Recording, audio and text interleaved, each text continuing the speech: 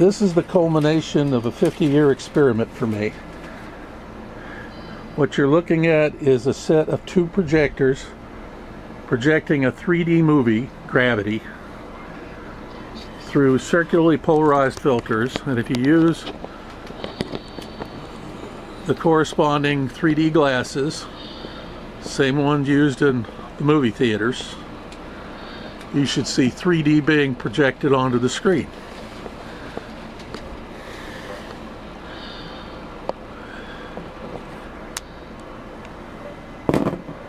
The mechanism used to project this uses a pair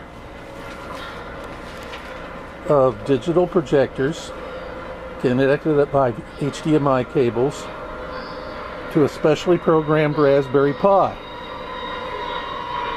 which uses an HDMI to USB converter to accept input from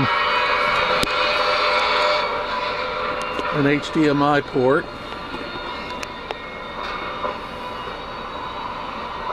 in a top-bottom format in this case,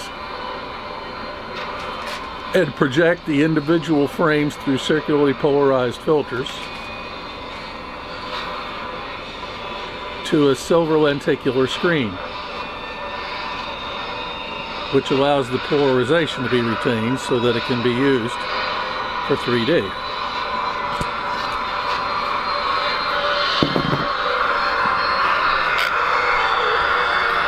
I started this process 50 years ago,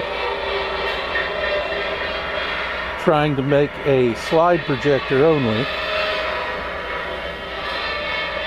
This is actually producing a 3D movie based upon a 3D Blu-ray player.